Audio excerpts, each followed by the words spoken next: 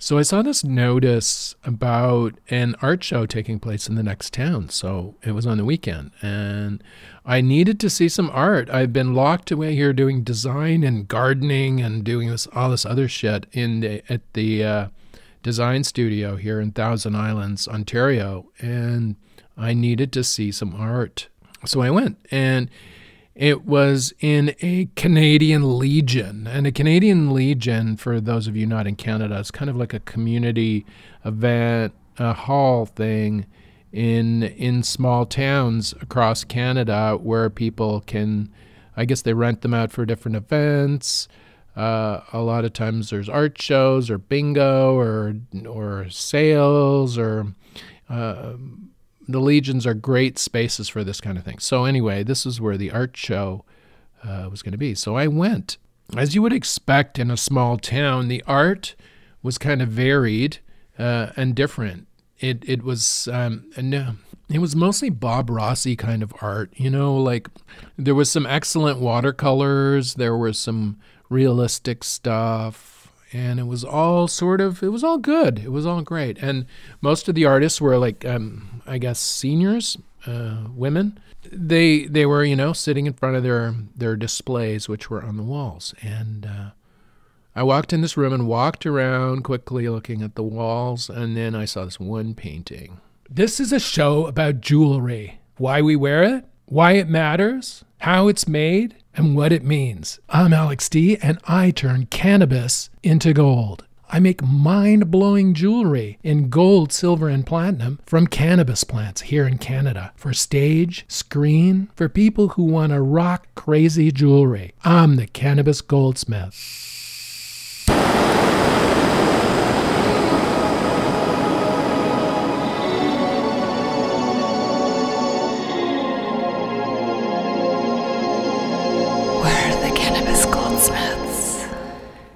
It was a watercolor, and it was right in the back corner.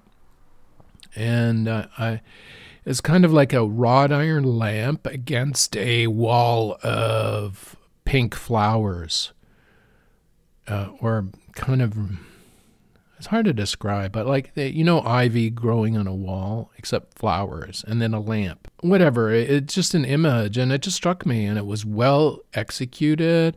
There was a lot of dark and light colors in it, and I liked it, and it was like immediately different from everything else in the room.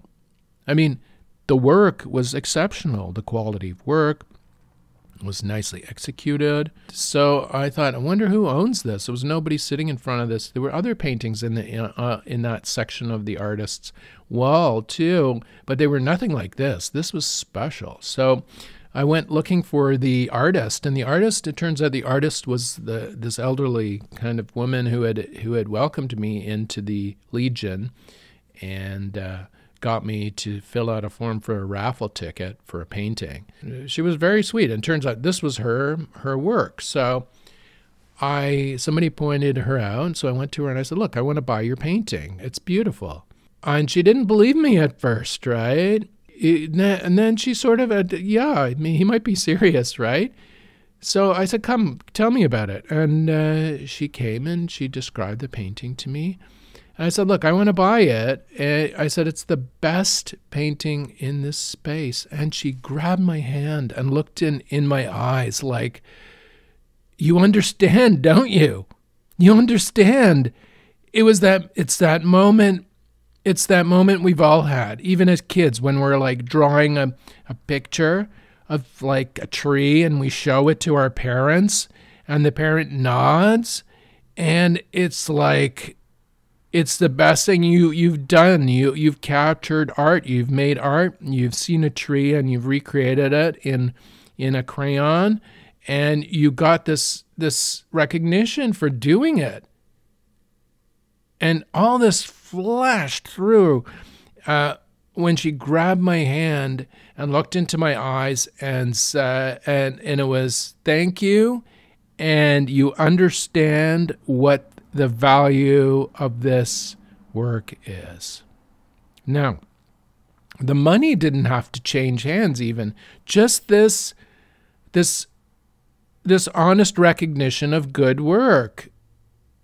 And I think that a lot of that's what's lacking in today's society. But anyway, that's a whole other topic. But I was so happy to get this piece because I didn't even know if I had a wall to hang it on, really. I bought it. It wasn't expensive.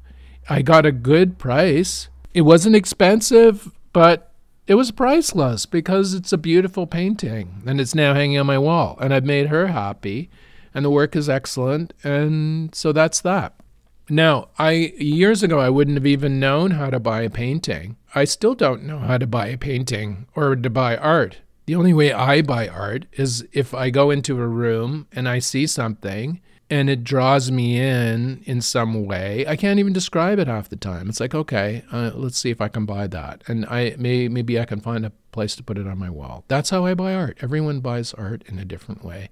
But anyway, today's podcast is about gemstones. This is Gemstones 101. You hear all this? I'm on the St. Lawrence Seaway, and the Seaway is open now, and you'll hear boats.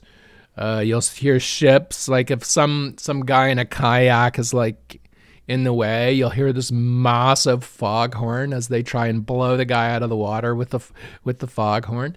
Anyway, so today's episode is about gemstones. Gemstones 101. We're not going to go into detail on them, but we're just going to go overall a kind of an overview on gemstones and sort of what the thinking is about gemstones and maybe how to think about them so as not to get too freaked out when you're buying jewelry or whatever. Also, I'm going to provide you with a list of 2 books that are pretty good. The one is a very small book. It's more science. The one book is more sciencey, and the other book is more kind of spirity, because a lot of people believe gemstones have spiritual aspects. So I'll give you both sides of the story there. But anyway, let's go to gemstones. What the hell are gemstones? For a jeweler, a gemstone is a type of stone or material. They can be organic too. So it doesn't have to be stone. It can be an organic material, I think. But generally speaking, gemstone is a type of mineral that is used in making jewelry. The organic ones I talk about are like ivory, stuff like that. That is not necessarily a gemstone, but it can be considered if it's polished and set in jewelry. But today we're just going to be talking about stones. How did people figure out gemstones? If you imagine, if you've ever been on vacation, if you've ever been to a beach, or even if you haven't been to the seashore, if you've been to a lake bed, a river where there's a pebble beach on the side, or a lake, and you're walking along this lake at the shoreline where the water is sort of wetting the stones on the shore, and you look down and you see a clear stone, it might catch your attention. Like these days, it would be a piece of glass that's maybe been rounded by the river, the lake, or the ocean, been polished by the sand, and it's wet a little bit, so it's shiny like it's polished. And this catches your attention, and you pick it up and look at it closer. And if you hold it up to the light and you can see through it like glass, then you understand how people first understood about gemstones and what they could do.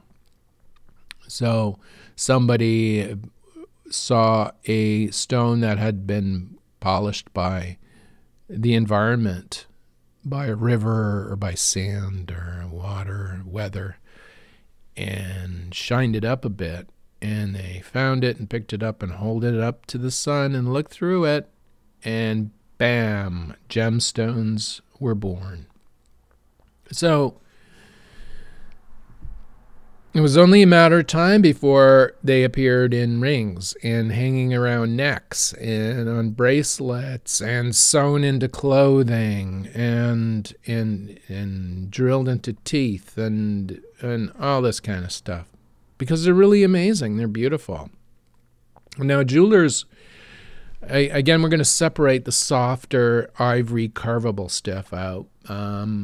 Gemstones tend to be harder than other stones. There's a scale of hardness that is used in in by gemologists and by mineral people. It's a scale of hardness, and it goes from 1 to 10. And at the bottom are really, really soft materials like talc. They're like soap. You can scratch them with your fingernail. It's a natural material. It's a rock. It's a mineral, but it's so soft you can scratch it with your fingernail. And at the top, number 10, is diamond. And this is the hardest substance on this scale. The hardest substance can scratch the substance below it all the way down to the very bottom one. And then there are some kind of midpoint areas. Like number 7 is quartz, and quartz can scratch glass, window glass, right? There are different things that scratch other things. And this hardness scale is based on scratching, on the ability of one material to scratch another. Okay, so I'm not going to get any more technical than that right now.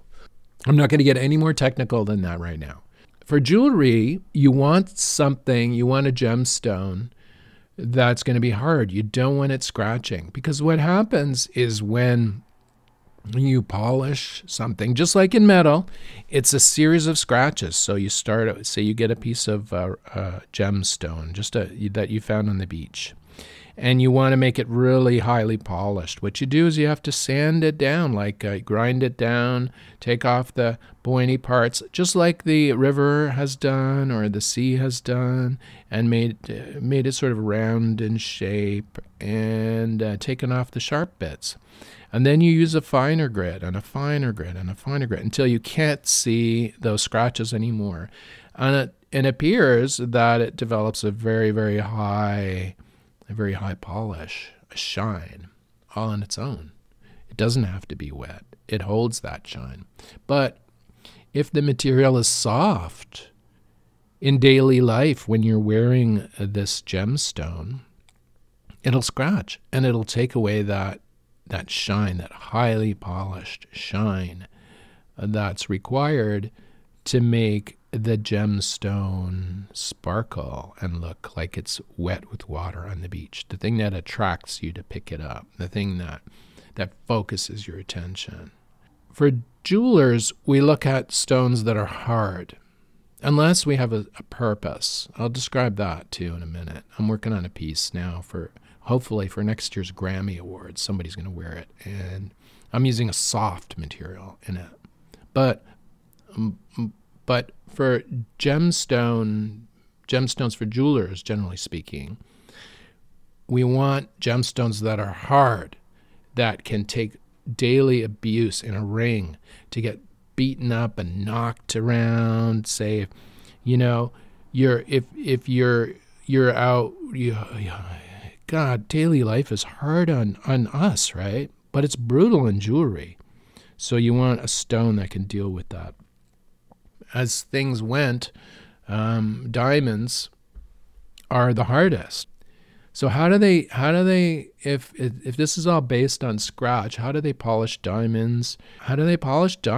Because they're so hard. Well, we polish them with other diamonds. You grind up diamonds to dust at different coarse, medium, fine, super fine, like mega super fine. And this is how you cut diamonds and polish diamonds with other diamonds, right? And you can use diamonds to polish the next stone down on the hardness scale, which is corundum. Now, you probably never heard of corundum. Don't worry about it. Corundum is rubies and sapphires. Those are corundum. When you hear somebody saying, oh, it's corundum, it's rubies and sapphires. Rubies are red corundum, and sapphires are every other color of corundum. So sapphires can be blue, green, clear like diamonds, but rubies can only be red and versions of red. But they're both corundum, and they're very hard. They're slightly less hard than diamonds, but they're hard. They're really hard stones. So they're good to wear in jewelry. Sapphires, rubies can hold their polish because they're really hard. That's why they became popular in jewelry. Also because the colors are truly outstanding, especially with sapphires. The colors are amazing. The thing is about gemstones, you want hard gemstones. You want them in the upper end of this hardness scale. Above quartz is usually good. Less expensive jewelry, you can go crazy. You can use different types of quartz, for example. Quartz comes in all kinds of colors. It'll get dinged, and as you wear it every day, it won't hold that polish that you need to give it that gumdrop sparkly on the beach kind of appearance. Okay, cutting, gem cutting. Remember, I'm not getting into detail here. This is just kind of an overview about gemstones. Cutting. There are two general types of gemstone cuts. There's cabochons, cabs, which is a sort of a smooth, polished cut. Think of a sphere. Think of a ball, a soccer ball, a basketball. Think of a gemstone shaped like half of a basketball, but polished on the surface, really shiny. That's a cab. That's a cabochon. And it can be flat and polished, or it can be rounded and polished, or it can be an odd shape and polished. Now, the other type of cut is faceted cuts, and faceted have flat surfaces. And what they do is they take a cabochon shape, and then they start adding facets to it, like flat surfaces. And the flat surfaces enhance the way the light passes through the gemstone. Now, generally, they don't facet murky gemstones or opaque gemstones. Gemstones you can't see through. They don't generally facet, although some people do because it's a look, right, that they want. But generally, people facet clear gemstones, and they use the potential of the facet to enhance the sparkle of the material of the gemstone. Gemstones have optical properties. Just like eyeglasses, they change the way light enters and leaves them. By angling the facet or the flat cut in a certain angle, you can increase or diminish the amount of light coming out of the stone. Now, this is where diamond cutting comes into play, or it seems we complicate all this shit. There are two kinds of people who cut gemstones. There's the lapidary people who cut every other gemstone except diamonds. And then there's the diamond cutters who cut diamonds. Okay. It's all generally considered lapidary. But don't worry about any of that shit. So you have a clear hunk of rock. Say it's a diamond.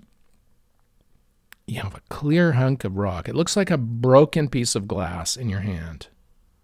It looks great, but you can't really set this in a ring, right? Or say, let's go big here. Say you're a king.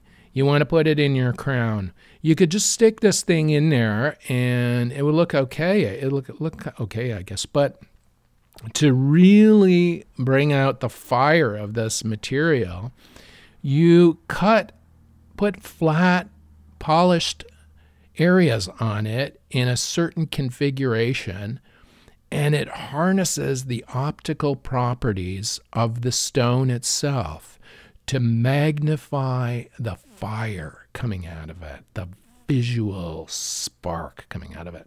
Now, this is what a diamond cutter, a good diamond cutter, can do with a good diamond. And with a bad diamond, they can make it better by working with what's there to enhance the better parts while subduing the not so good parts. On an expensive stone, all this kind of stuff is not done on small stones. It's done on big stones. And by big stones in the way of diamonds, I mean 2 carats and above, probably now 3 carats and above. I'll get into that in the diamond show. Right now, we're looking at putting facets on a kind of a chunk of rock to enhance its beauty, to go in the crown of the king or on a ring or something. When facets are added to transparent, to clear gemstones, it enhances the value. So the cutting can enhance the value of a gemstone. And in fact, it's one of the key components of price in gemstones is the cutting.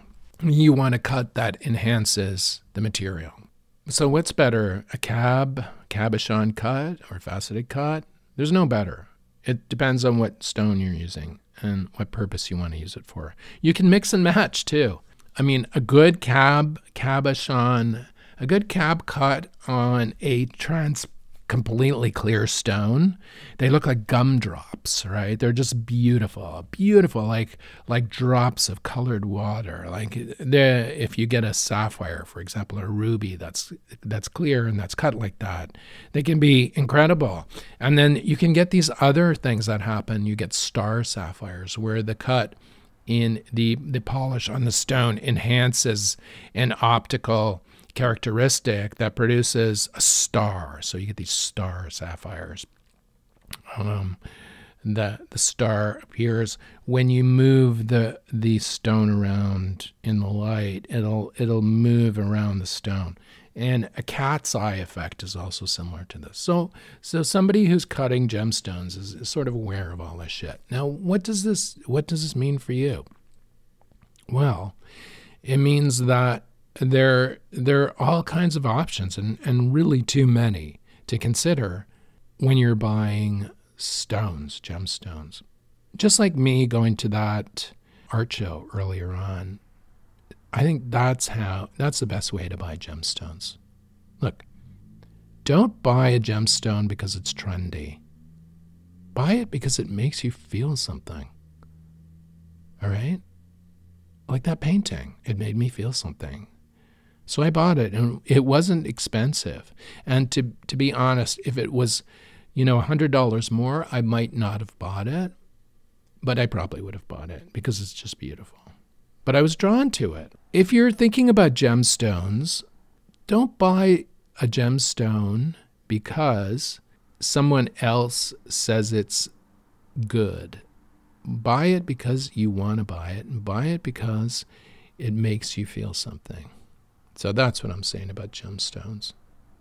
Now, there's a whole other thing about gemstones where people wear gemstones because they have this sort of amulet or talismanic quality, this kind of good luck charm quality. And in fact, a lot of stones are built into charms. We talked about charms a couple episodes ago, but gemstones play a part in that too. There are people who believe that gemstones have certain spiritual powers, enhancing powers, or things like that. Now, I'm not going to discount any of that. And in fact, good for the people who believe that. I might even believe that a little bit to a degree with some materials that I wear. So I'm not gonna be critical of that, especially because it can enhance the meaning of jewelry, right? I don't care. Like, if somebody buys something because they like the blue color of a particular gemstone, it just makes them feel like that day they were at the ocean when they were a kid, right? Or if somebody buys it because of the protective qualities of the stone, it really doesn't matter to me. It's beauty in different language is all that is, in my opinion. There's a book I'm going to, the best book about the spiritual aspects of this, where it's like a huge directory. It was created by this woman, Melody, she called herself. It's like an encyclopedia of the spiritual meaning of gemstones. And I know there's many books like this out there, but that's the one I have on my shelf. And if someone comes to me as a designer, as a as a jewelry designer, we're working on a piece together, and they want to incorporate stones in it because they're spiritual. They have a spiritual aspect. I'm all over it, man. I have this melody book on the shelf. I'm going to go deep into it. I'm going to find out everything I can about the materials that are going to go into the piece, and maybe offer advice as to other materials that could be better, stuff like that. This is how I make custom jewelry for our clients. Like, you know, I'll list the book in the show notes. There's 2 books. There's one book, the book by Melody is that spiritual book about gemstones. And the other book, the more sciencey one, is called Gemstones of the World. It's newly revised and expanded. It's probably in the one I am holding in my hand is the 3rd edition, but it's probably more editions past that. So Gemstones of the World by Walter Schumann, Schumann. It's a small hardcover book. It's filled with excellent pictures and data about different gemstones of the world. It shows you where they come from, how hard they are. It gives you pictures of what they look like when they're cut, which is important. So if you're even interested in the least in gemstones, get that book. And if you're interested in the spirituality of gemstones, get Melody's book, because it's just the work involved in it. So back to gemstones. Which gemstones are better? All of them are better. And all of them have different purposes. Now, everything has caveats. Like I said before, jewelers, we tend to veer towards the stones that are harder because they wear better, and those are the top ones are diamond, corundums, emerald, which is a little less hard than the sapphires and the rubies, the corundums. It's a little less hard, but it's still plenty hard. But therein is a problem. Hardness is not the only thing we have to consider. Have you ever dropped like a glass on your counter at home and the thing shattered into 1,000,000 pieces? Like it didn't shatter into 2 pieces, right? It shattered into like 1,000,000 pieces of sharp little objects everywhere. Gemstones can shatter too, and they shatter along areas within them called cleavages. And you know, emerald is so beautiful. That beautiful green stone. It's hard, but it has all these points in it where it can break, right? It's fragile. It's a fragile stone. So a stone can be really hard, but it can also be fragile too. So jewelers have to consider all these things when we're making a piece, right? With me, for example, this piece I'm trying to make for next year's Grammys, I'm like, okay, I want to make a music-themed piece for next year's Grammys. I don't know yet who's going to wear this piece, but somebody is going to. And I want to use a gemstone, a Canadian gemstone, but I need to use an opaque gemstone in it because the design calls for a white-colored gemstone that is opaque, that you can't see through. This white-colored gemstone, I'm trying to figure out what I can use for this. And I've gone through a whole mess of different. I could use a kind of a milky quartz that has a hardness of 7. For this piece, it's too common, right? It's all you can find this stuff in your garden, right? I don't want to use that. I want something more exotic and more different. So I'm looking at organic materials, like maybe fossilized narwhal tusk or something absolutely bizarre, which is also a gemstone if we make it a gemstone. So if I can get some fossilized like tusk from some kind of Canadian animal that's white in color, because I need the white in color in the design, right? And that's hard. Like these petrified wood type fossilized things are not the hardest things in the world, but some of them do take a polish, I've seen. So See, these are all the things we worry about when we're jewelry designers and we're trying to take a new direction. Back to you guys, and enough about me and my wacky Grammys. Okay, this is not affiliated the Grammys in any way, so that's the disclaimer here. Gemstones, it doesn't have to be the most expensive gemstone either. The gemstone spectrum is wide, and you can buy gemstones because of their color, because of their value, because of what they make you feel like when you see them. And I suggest that you not buy gemstones because someone tells you to buy them, even me, but I suggest you buy them because they make you feel good. And if you like blue, the color blue, if you like the certain purpley blue and you see tanzanite and that's the color, that's your favorite color, buy something with tanzanite. But research it first before you do. We might even do a whole show on tanzanite. Well, I hope to break down some of the different gemstones individually and go over them. We're definitely going to do a show on diamonds, and we're going to probably do a show on corundum and other. Maybe we'll do a show on diamonds and then a show on colored gemstones, which are all the other gemstones except for diamonds. I hope that's sort of given you a general direction on gemstones, but don't listen to me. Do your own research. Get the Gemstones of the World book. Have it on your bookshelf. It's a good, or have it on your coffee table even. If you have a small coffee table, it's a tiny, tiny book. But it's hardcover, very good looking book, excellent photography, good information. And Melody's book, if you are a believer in the spirituality of gemstones, you need Melody's book because it's the Bible of this shit. And that's on the shelf also.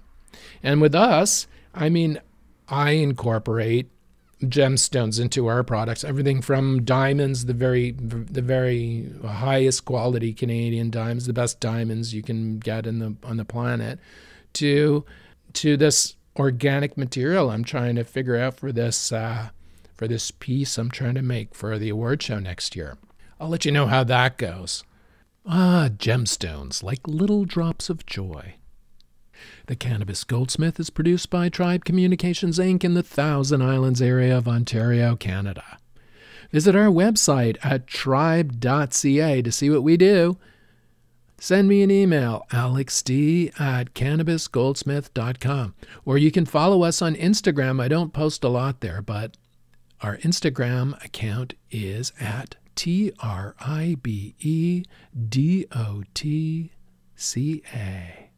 See you next week on the Cannabis Goldsmith.